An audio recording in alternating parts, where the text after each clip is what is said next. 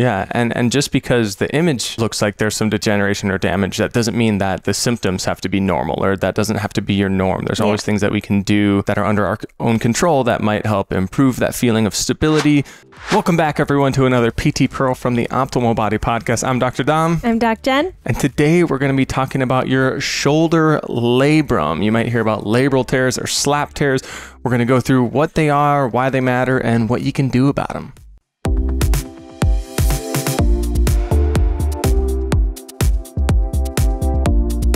All right, before we dive in on everything labrum related, I want to ask a huge favor of you. Hit that subscribe bell down below, hit the notification bell, because that is the best way to stay updated on when we come out with new PT Pearls and when Jen comes out with her videos on movement, pain, anything movement related to help keeping your body feeling fresh. All right, let's dive in on labrum stuff.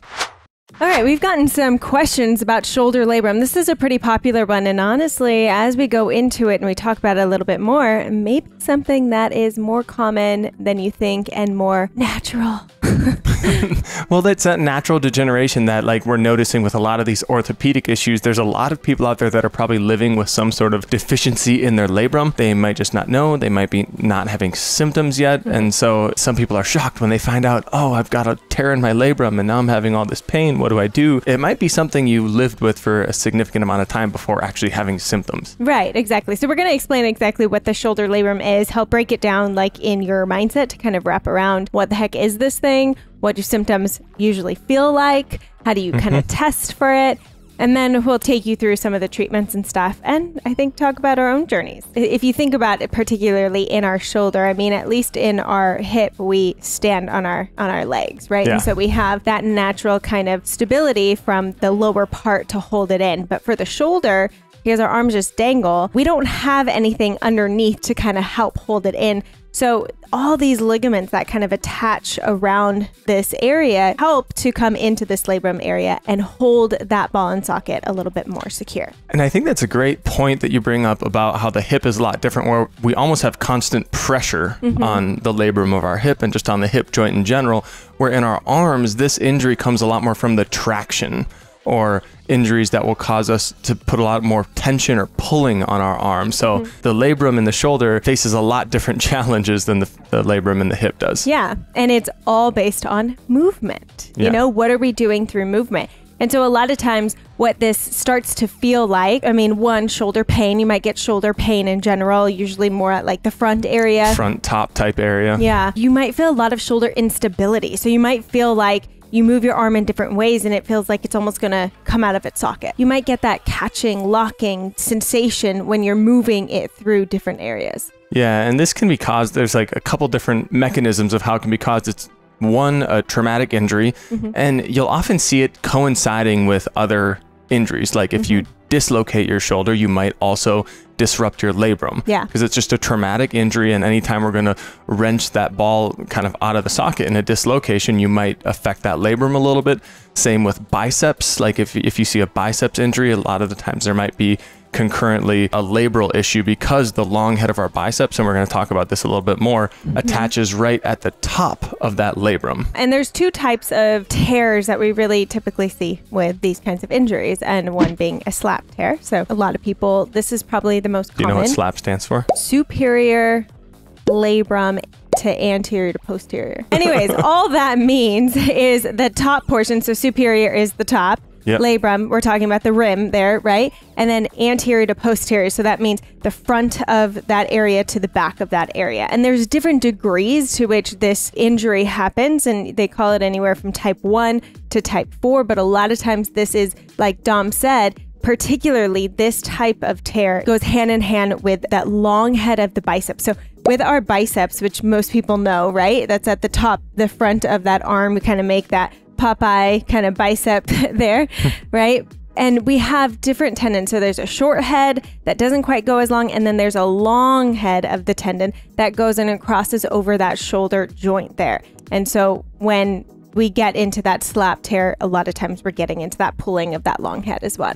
And these slap lesions you'll often see when you have high velocity or quick movements overhead. So we see this often in athletes, baseball, tennis, anyone who's doing a lot of throwing or overhead motions. And again, because when you go through that, you're putting a ton of tension through that biceps, which is going to pull really hard where it anchors in, right at the top of that glenoid fossa, or right at the top area of where that glenoid labrum is. Right, exactly. It could also happen traumatically. So if you are falling with like an outstretched arm and you kind of get that stretching, that tension that happens right at that top front portion of the tissue there. There's 4 types. Type 1 is just like slight degeneration. You might be starting to see some pulling away of that labrum at the top where the biceps attaches, all the way to that 4 where both the long head of the biceps and the labrum are more or less fully detached. And that's where you're going to start seeing a lot more of that locking, clicking, grinding sound, more significant instability. Let's talk about Bankart tears a little bit. And those are more common in the younger population, especially with shoulder dislocation. So you probably want us to get to the good part, right? Of what do you do? What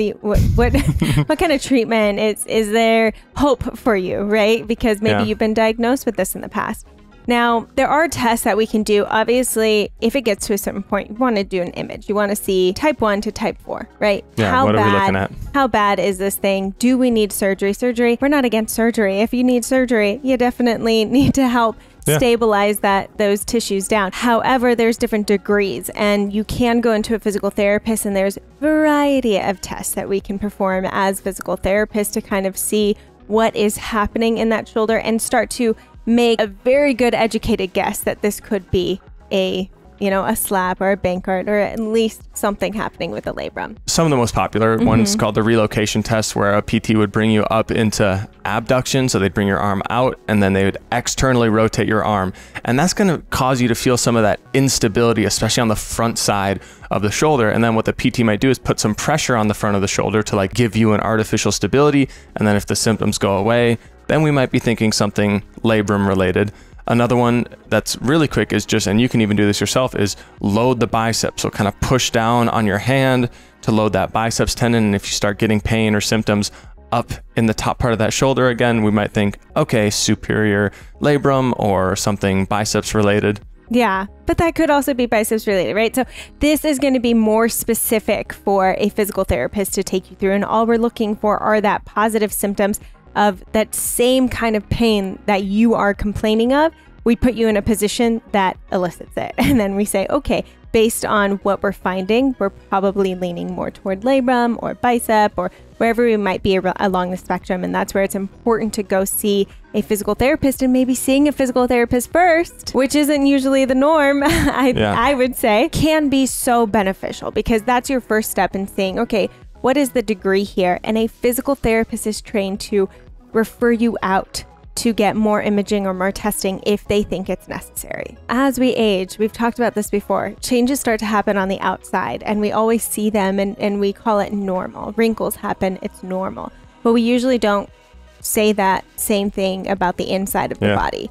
And these degenerative changes, they're normal as well, and it's going to happen. So what are we doing for our body on the inside to help maintain the best we can as we start to age? Because it's going to happen. My mom has shoulder issues. She's complaining about it all the time, but guess what? We're working on it. Yeah, and just because the image looks like there's some degeneration or damage, that doesn't mean that the symptoms have to be normal, or that doesn't have to be your norm. There's always things that we can do that are under our own control that might help improve that feeling of stability. Again, with the overhead movements, I think a lot of it comes from movement patterns that might just not be quite the most optimal for us. Right. Or we're working overhead in a way that is not as supported by some of our scapular stabilizers, and some of like our rotator cuff can become super important, because the rotator cuff is this beautiful muscle that was built, these 4 smaller muscles, but it really helps to center and stabilize that ball in the socket. When we're talking about having pain and external rotation, well, we're going to have to restore that external rotation movement. And a lot of times you might see in physical therapy offices like having that stick or a PVC pipe and kind of like push and open into external rotation as tolerated. Obviously, we don't want to push into a range that we don't feel good about, but you can also even start like with a towel kind of between your arm and your body and holding, and then maybe you're putting your hand behind a doorway and you're just kind of slowly starting to open up and put that range of motion and that stretching mobility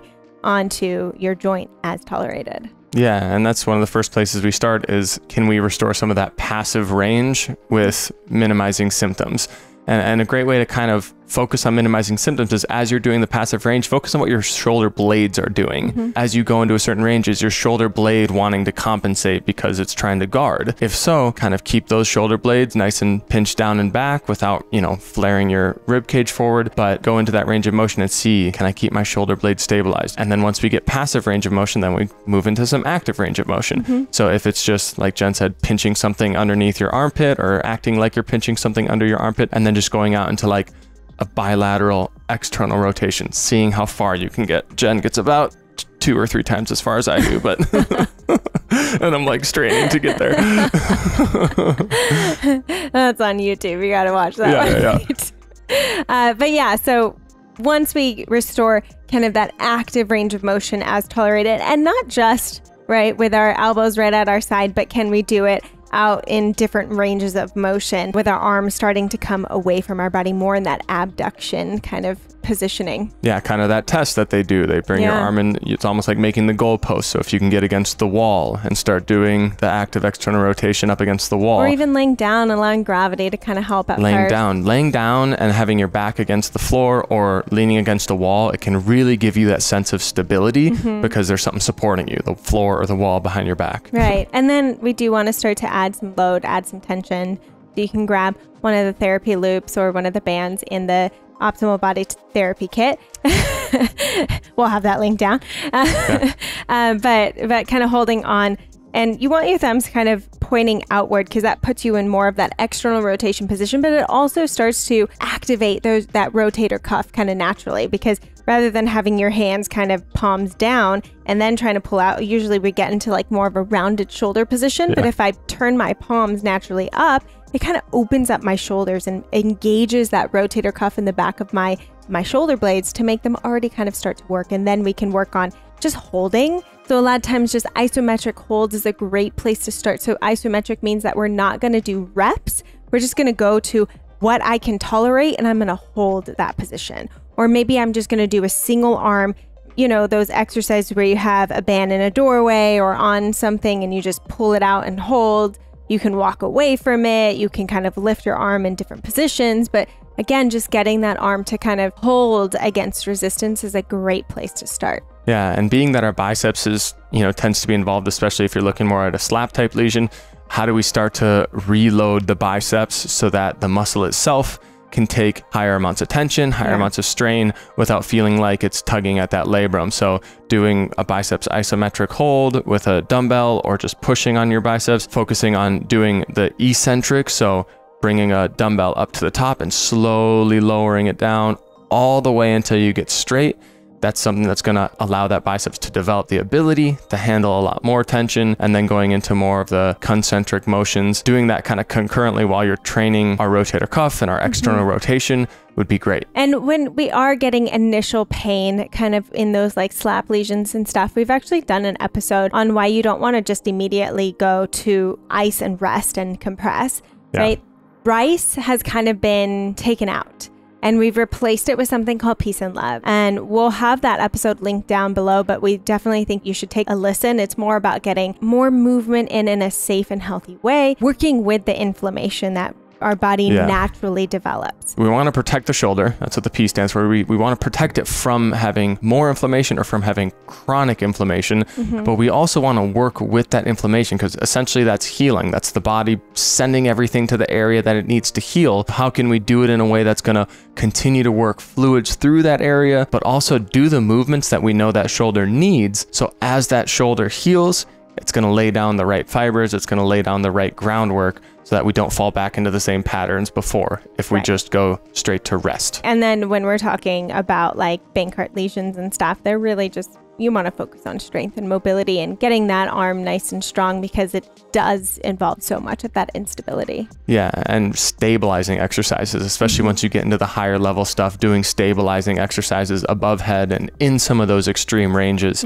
is super important because we need to return to doing things. So if you're kind of going on the far end of the progression of those external rotation exercises, if you have a band anchored and you kind of have your arm up in that goalpost range where it's kind of at an L or you're making a little L with your arm and kind of shaking it back and forth, walking side to side. That's going to help you really start to develop that stability so your shoulder, your arm feels strong and safe when you go back to working above head, or as an athlete, when you go back to throw a ball again. Exactly. And so hopefully that just helped to give you an idea of when surgery might be indicated, what you could do to start kind of improving that mobility, improving that strength, and working with your body as we naturally age. Thanks so much for joining us. I hope you learned a little bit more and have a little bit more information, feel empowered to understand that labrum in your shoulder. We have so many other episodes that we've done on the body like this, so make sure you subscribe and go to those other episodes. And we're going to have so much more in the future, whether it's episodes talking about different diagnoses again, or just different pain points, how you can improve movement patterns. So get to know your body here at DocJenFit. Make sure you subscribe, hit that bell so you don't miss out on reminders in the future.